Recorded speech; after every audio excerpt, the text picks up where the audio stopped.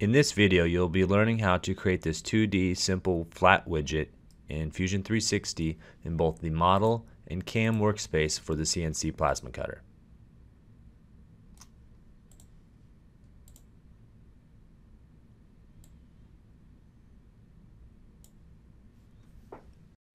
After you have saved your file, because that's the first thing you should do when working in Fusion, we're going to add a new component.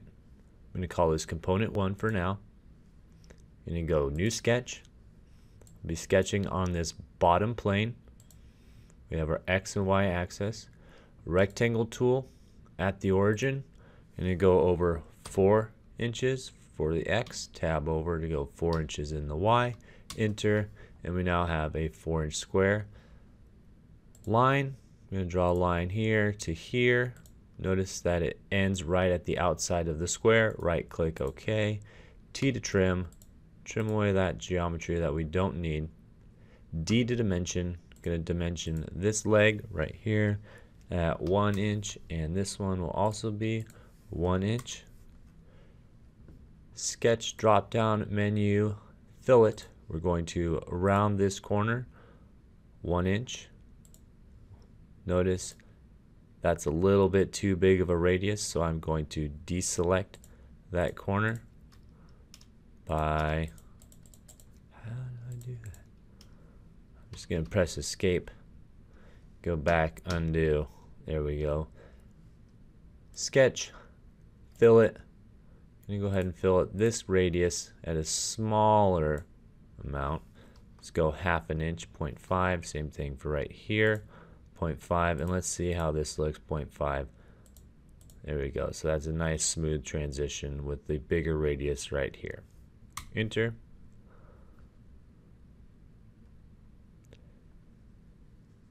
O to offset, we're going to take this geometry and bring it in and offset it about 0.75. We'll go 3/4 of an inch. Enter. This part has really no mechanical purpose, just a random geometric widget if you were curious. Circle tool, I'm going to draw 3 circles. Notice these 3 circles are not exactly lined up and not exactly the same size. I'm going to dimension my first circle with a diameter of 0.25, and I'm going to make all 3 of those the same. You can dimension this and type in the value, but that's a little repetitive and not very parametric. The best way to do it would be to link this to the first dimension if they're going to be the same size by double clicking on that dimension and then clicking on the dimension that we want for our kind of target derived dimension. So that will be dimension 8. Enter, and now I can dimension that again. Click up here or simply just type in D8. An alternative way, let me back it up with the undo button, would be using the equal constraint. I'm going to make this circle equal, equal, equal, and now when I change the value of this circle, it updates the existing ones. To align these up, first thing I want to do is center it. I'm going to use this inspect tool to measure the distance from here to here, and it's 0.75. D to dimension, we're going to do 1/2 of 3/4, so you can go 0.75, and it's kind of cool if you don't like doing math. Use this little input box as an actual calculator. So 0.75 divided by 2, that gives us 3/8, 0.375. That gives us our center dimension down here. Notice these circles look like they're lined up, but they're off a little bit, and I'm going to use the horizontal vertical constraint to make them lined up. I could dimension each one, but this is going to be faster to make this circle. Whoops, what is going on here? Horizontal, vertical, slowing down, there we go. Repeat that. These should now be all locked vertically. As far as the spacing, we're going to go ahead and put 1 inch in between each hole.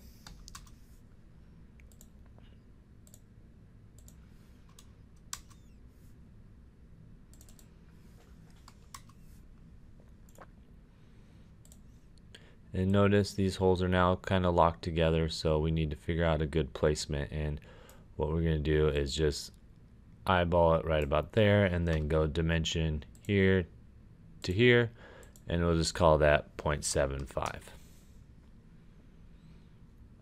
To replicate these three holes down here, we can recreate what we just did or go to the line tool. I'm going to draw a 45-degree line. I'm purposely going to make this not perpendicular to this edge.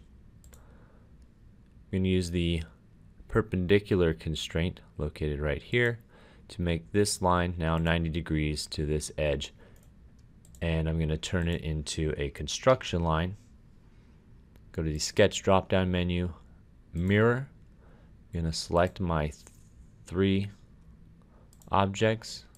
It actually already has 4 objects selected, so I need to deselect this mirror line. So back to 3, then move this down to the mirror line and click on that, and now I have my 3 circles mirrored across that line. Stop sketch. I'm going to go sketch, fill it once again. I'm going to go ahead and see if I can. Oh, I didn't want to stop the sketch. Once you stop a sketch, you go down in the bottom and edit that sketch. Sketch to get back into it. Fill it. I'm going to fill at these corners. So I'm just going to leave that right there. I want this radius to match. So I'm going to go back. I'm going to measure this radius. Looks like it's a radius of 0.25. I'm going to go back to our fillet, double click, 0.25, enter. And once my 2D sketch is done, I'm going to stop this sketch, press E to extrude, click on your surface. I'm going to change this to a 3D view so you can see what's going on. I'm going to pull this to make it a 3D solid at a thickness of 0.1. I'm going to click OK, save, and we now have a 3D solid model. Now it's time to hop over into the CAM workspace to program for the CNC plasma cutter. We're going to start with our setup, change this operation type to cutting, and we're going to put our stock box point at the top bottom left corner. Use the right hand rule, X to the right, Y away, and Z always pointing up. Our stock is going to have a side offset of not 1 inch because that would be wasteful, 0.1, 0 on the top, still relative size box, and hit OK. Go to the cutting operation. First thing we need to do is select our tool. In your tool library on your left side, you'll have samples. We want to select this. Notice there's a bunch of tools. Most of these are milling tools. What we want to do is go to operation type, make it cutting. Click OK. This is going to filter our tools, and we're going to select the 0.04 plasma cutter. For right now, this tool is close enough to what we use. Cutting mode is going to be auto, and then the cutting feed rate is going to be 80 inches a minute for our cutting feed rate, lead in and lead out feed rates. Switching over to the geometry tab, typically we always are going to go top to bottom and then left to right through the tabs. Geometry, going to select that surface. That will automatically select all our individual chains. We could individually select all these, but that takes time. Notice the arrow. That arrow indicates which side of the geometry the cutting tool will be on. So we want the arrows to be on the inside. And if you go back and just select that surface, all our arrows typically are always on the correct side, but you need to verify. The heights tab is pretty much fine with all the defaults. Same thing with the passes tab. And then linking, we're just going to hit OK. It's good just to see a toolpath first and then go back and see what's right, what's wrong. So looking at our part and our toolpath, we have an entry coming down, cutting out this, leading in with the green. Yellow is a rapid where it's not cutting. It's going to cut out that, and then it's going to come over here. Notice it is not going to cut out the circles. And if we look over here, we have this warning. If I look at this warning, it says one or more passes were discarded due to linking constraints. Basically, our lead-in at the default setting is too big to fit inside this hole. We need to go into our 2D profile, right-click, edit, go to our linking tab, the last one, and change some of these parameters for our lead-ins. The default values work on larger parts, but for smaller, more refined pieces, we need to tweak these built-in defaults in Fusion. We're going to change one thing at a time. So we're going to take this lead-in distance of 0.9 and make it 0.12, a little bit smaller, and see what happens. Notice we now have our lead-ins inside our circles. We're going to bring this V a little bit closer together, make it more perpendicular with what we're cutting by going back into our linking setting and change this to 90 degrees.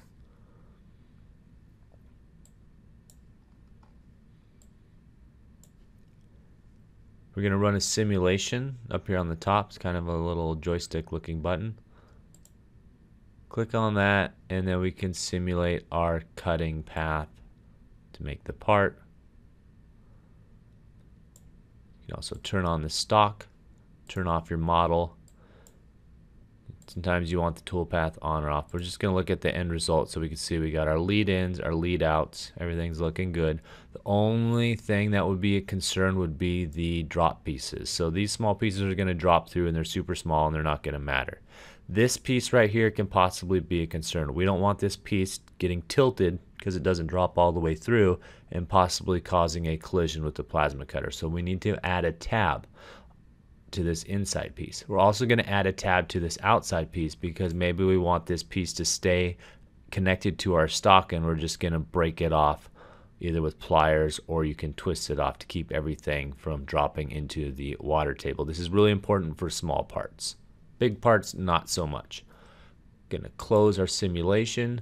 Notice all I see right now is toolpath. Sometimes this is a thing that happens when you come out of the simulation. You're like, oh no, my part's gone. Make sure you go back to your browser and turn on the visibility of your model. So we're going to go back into our 2D profile, edit. On the geometry tab, we have a box for tabs. These will hold our pieces into the stock. Typically, I prefer doing tabs by points. The default is by distance, and we can see we have 1 tab, 2 tab, 3 tabs, and right here, that would technically work. It's a little overkill. We definitely just want 1 tab here and then 1 tab on the outside. So we're going to position these at points, which is kind of more manually. So I want 1 tab here. Notice putting a tab in here would make it difficult to grind away and deburr, so we're going to put the tab on the outside in a flat section that's easy to access. The tab width is important. Depending on the thickness of the material you're cutting on the plasma cutter, the amperage that it's set at, and the feed rate, sometimes if your tab widths are too small, they're just going to melt away. This 0.1 setting on thicker material will melt away, so we're going to go 0.15. That's a little bit bigger tab, and that will still hold our parts in there. We don't want our tabs to be too big because then you're going to have a difficult time breaking off the tabs. Run another simulation.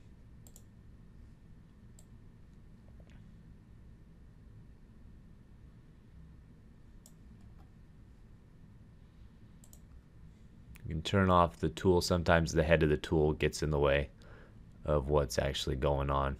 So here we can see our tabs. They look really big, but actually in real life this part is rather small and they will be small enough just to break away with some pliers and some twisting. I'm going to close that, save, and then the final step would be to post-process your G-code. Before you post-process, you need to have the post-processor for the Techno CNC plasma cutter. That is a separate video card in the corner for you to check that out. You need to make sure that post is installed before you post-process for the plasma cutter. To post-process, we're going to basically take all this visual information and Fusion's going to turn it into G-code. Post-process, I'm going to go to Setup. But first, make sure you have this selected. Post-process, setup. I'm going to use my cloud post because that's where the Technoplasma post processor is saved. Program number, I'm going to call this 1, 2, 3, 4. You can also give it a name, but program comment will be plasma bracket for YouTube YT. There's some additional settings in here that can be changed, but we're just going to leave this as default. Click post, and this is where you would save your post-process G-code file on a flash drive. I'm just going to put mine on the desktop. It can later be transferred to a flash drive, and we have this brackets editor that's going to have our program name and all our numerical code that will create the part on the plasma. That's it in Fusion. Everything else is out in the shop.